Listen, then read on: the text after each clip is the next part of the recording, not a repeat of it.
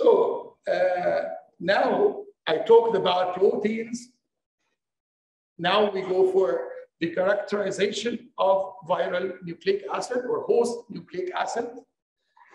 If you don't have nylon membranes or nitrocellulose membranes, you wouldn't be able to characterize the RNA by northern blot or the DNA by southern blot, or you cannot also do differential display analysis for gene expression analysis.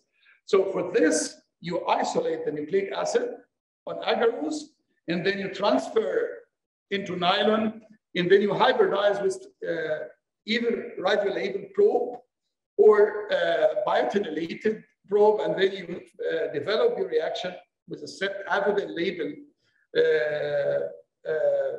peroxidase or alkaline phosphatase, and then you further develop a reaction.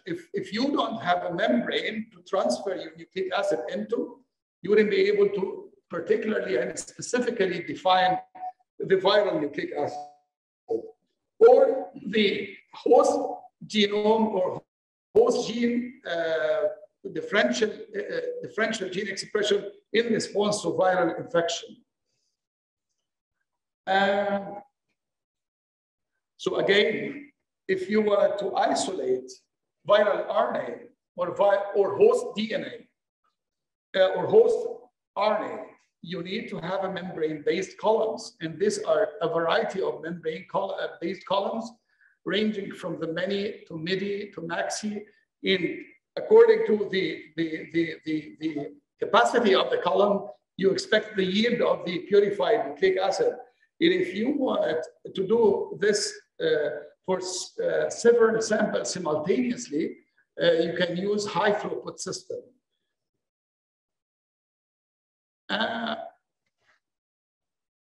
So this is the different stages of membrane-based isolation of nucleic acids of any pathogen.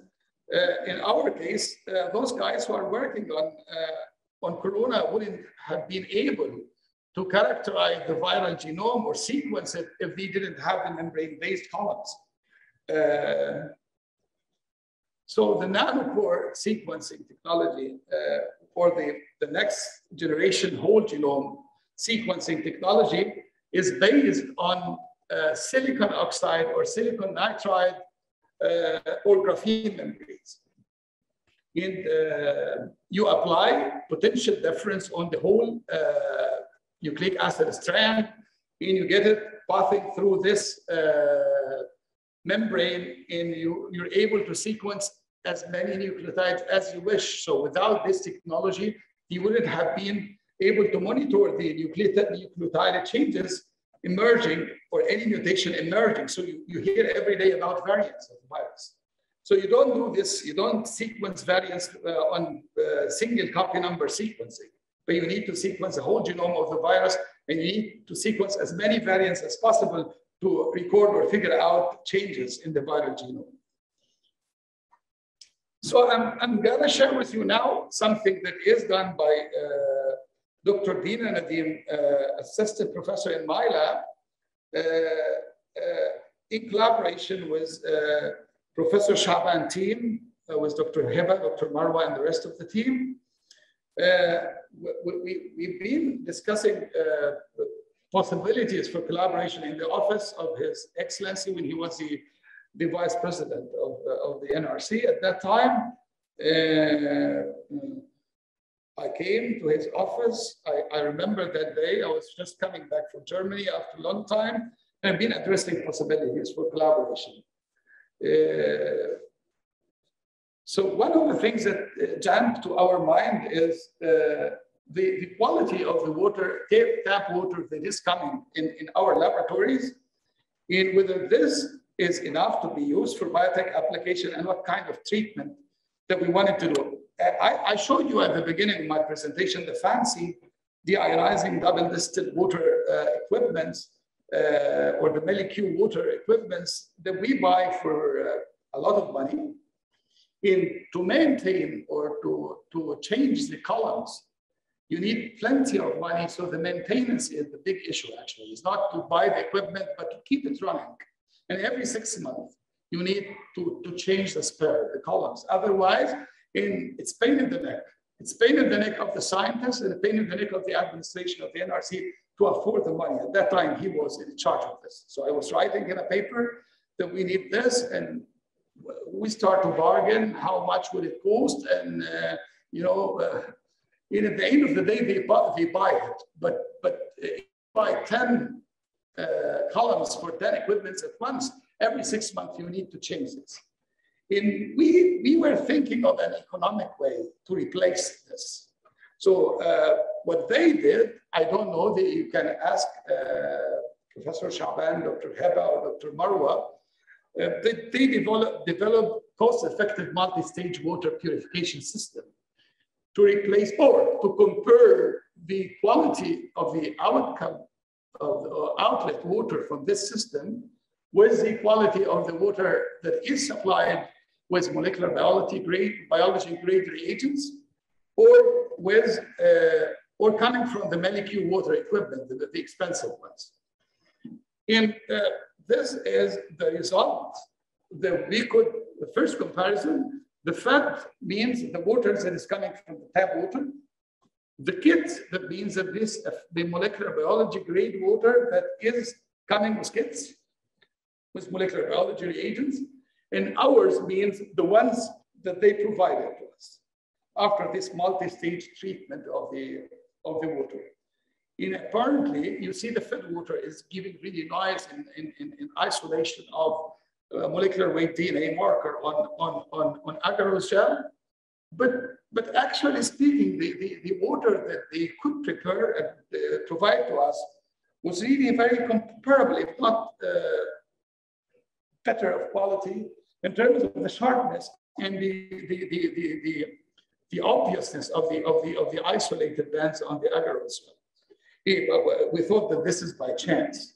Okay, let's do something else.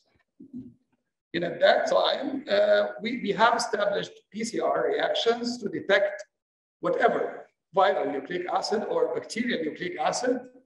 And we used the 3 different water samples or water sources in the PCR mixture reaction, the PCR reaction mix.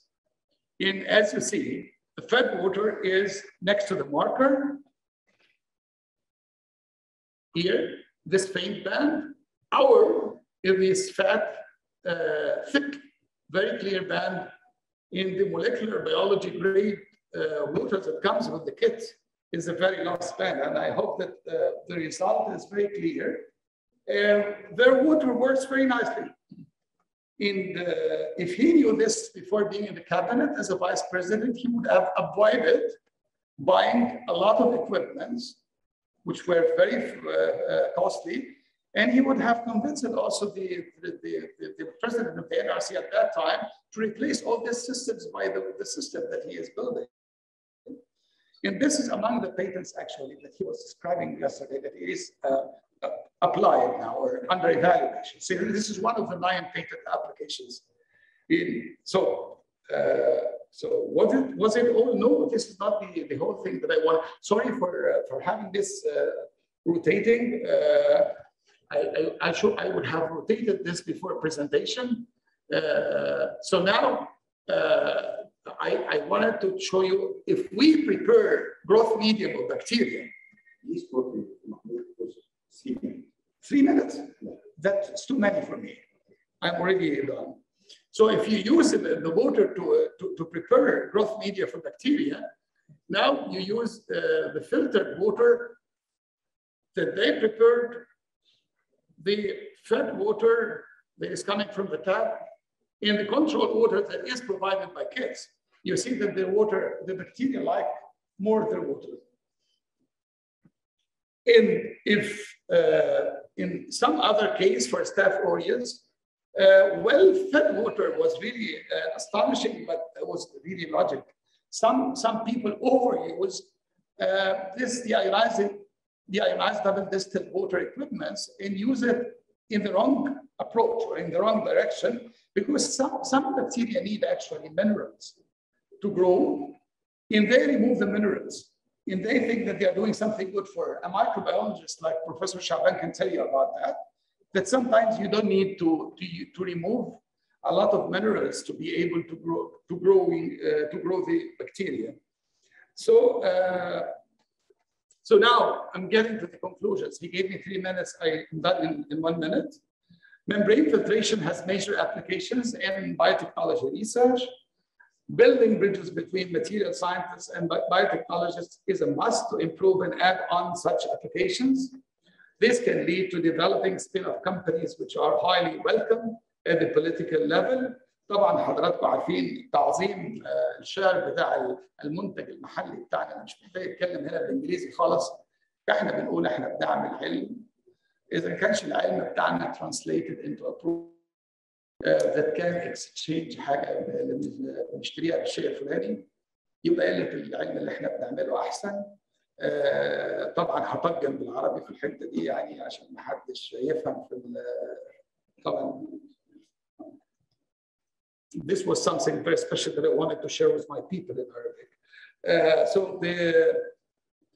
This can lead to developing spin-off companies which are highly welcomed at the political level. Any products in this direction can be absorbed by the Egyptian biotech market, by the way. I'm not talking only about the Egyptian biotech market, but we can satisfy the whole region if we really build this collaborative networks.